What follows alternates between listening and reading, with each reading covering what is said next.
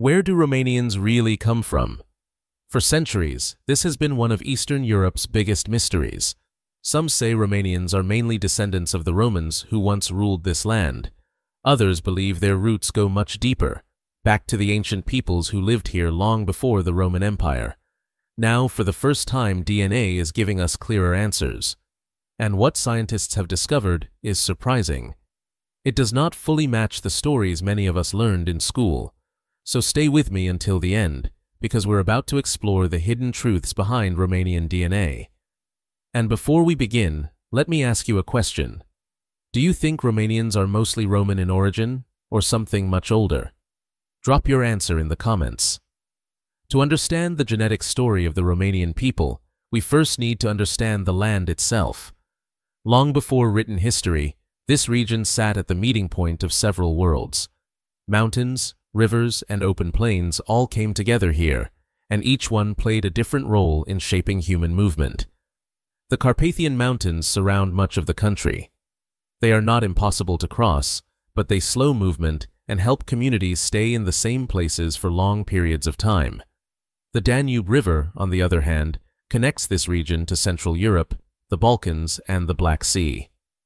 To the east and south, open plains made travel easier, allowing people to move through the land, trade, settle, and mix with local populations. This mix of mountains, rivers, and open land created a unique pattern. People moved in and out, but the local population was rarely destroyed or replaced. New groups usually settled alongside those already living there. Over time, cultures and customs changed faster than the people themselves. This idea is important for understanding Romanian genetics. The region was never empty land waiting for newcomers. It was already home to established communities with deep roots. Each new group added something to the story, but very little of what came before was ever completely removed. Long before the Roman Empire reached this region, the land was already home to ancient Balkan peoples, often called Dacians and Thracians.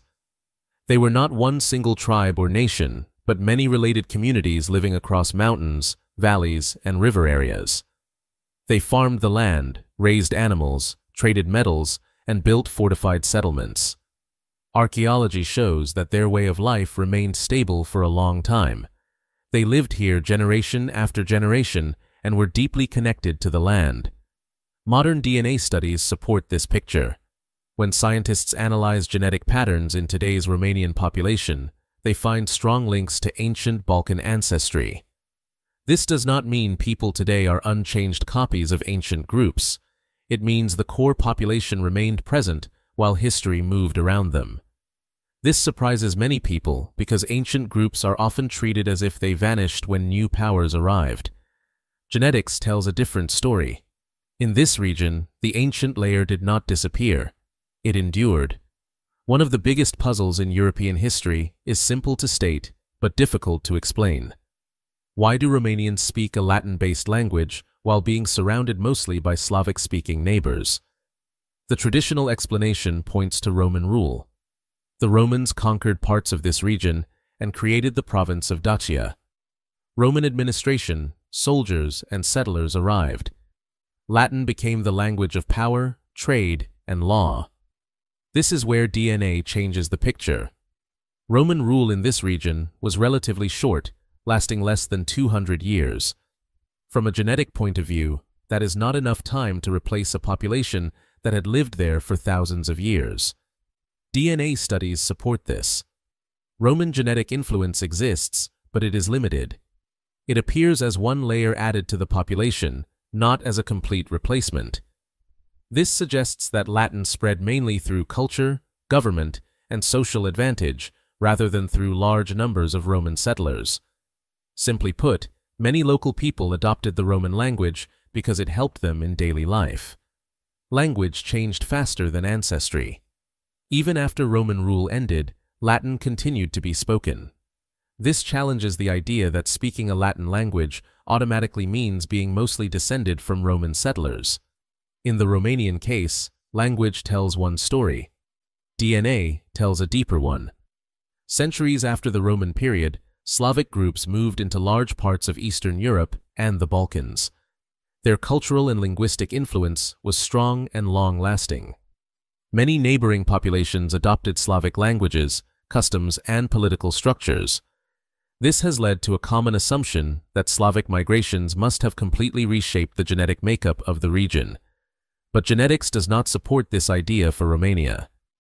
DNA evidence shows some Slavic genetic input, but again, it appears as one layer among many. The older Balkan foundation remains clearly visible. This suggests that Slavic groups mixed with existing populations rather than replacing them. It also explains something important. Romanians share some genetic similarities with neighboring populations, but they also form their own distinct cluster. They are not simply a Slavic population that speaks a Latin language. They are something more complex. This is a pattern seen repeatedly in human history. Cultural dominance does not always mean genetic dominance.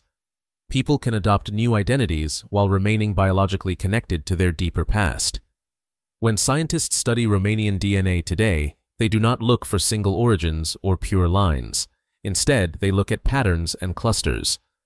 What they find is a population shaped by multiple historical layers.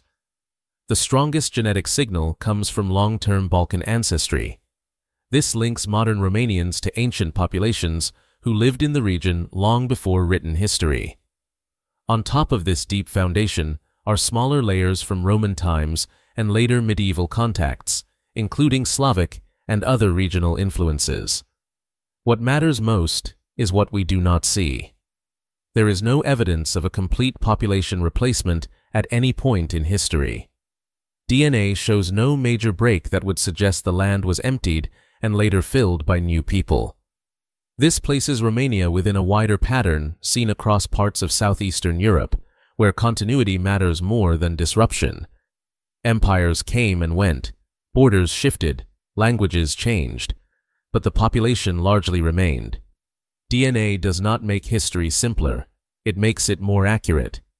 This story can be controversial because it touches on identity. Many people want clear labels and simple answers: Roman or Dacian, Latin or Balkan, East or West. Science does not divide people that way. DNA challenges extreme claims from all sides. It does not support the idea of pure Roman descent, and it does not show an untouched, isolated ancient population. Instead, it reveals continuity mixed with adaptation over time. This leads to a deeper question. If a people can change their language, political systems, and culture without being replaced, what truly defines who they are?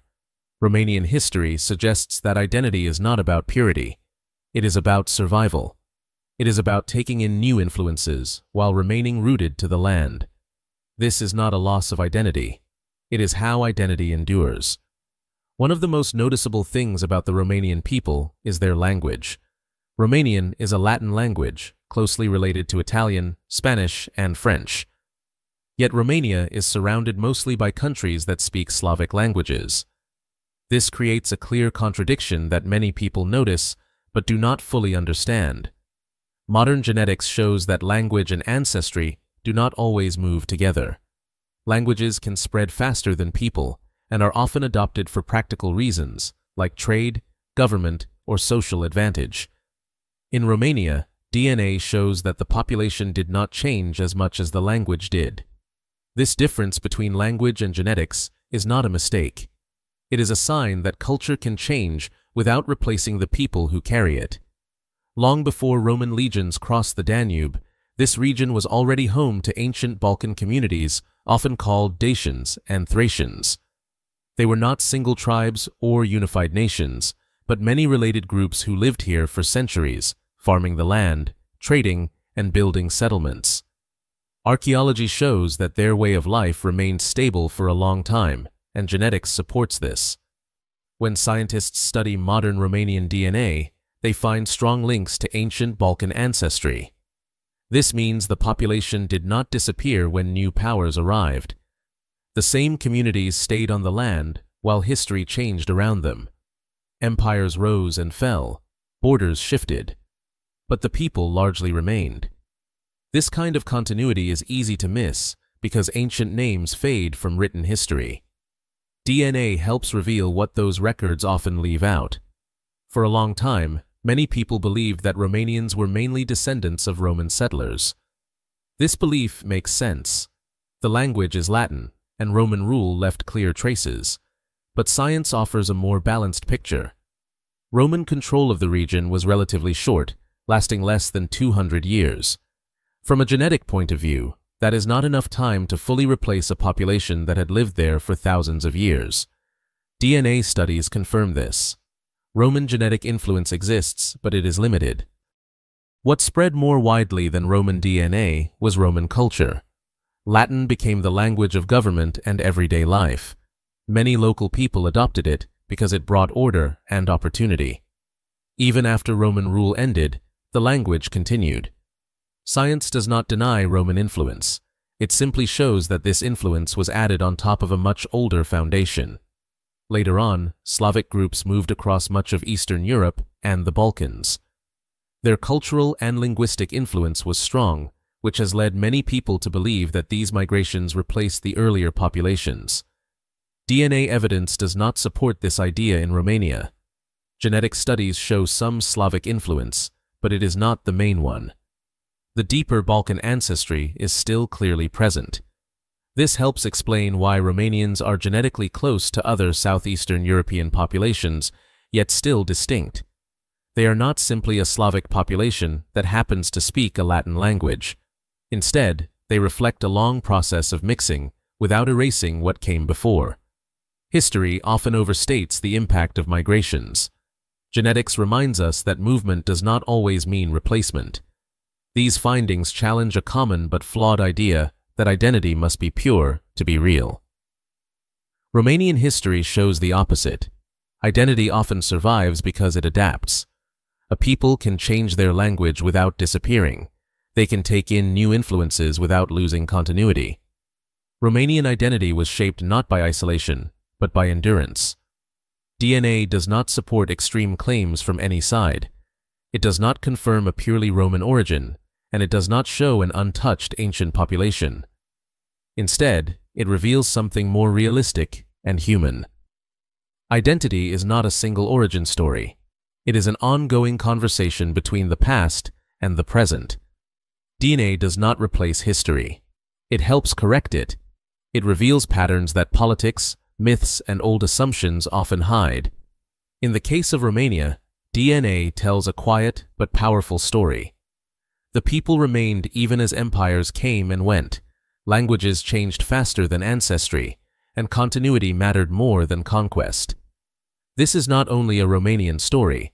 It reflects how human history usually works. Most populations are not erased, they survive. When science and history are considered together, they do not make identity simpler, they make it deeper.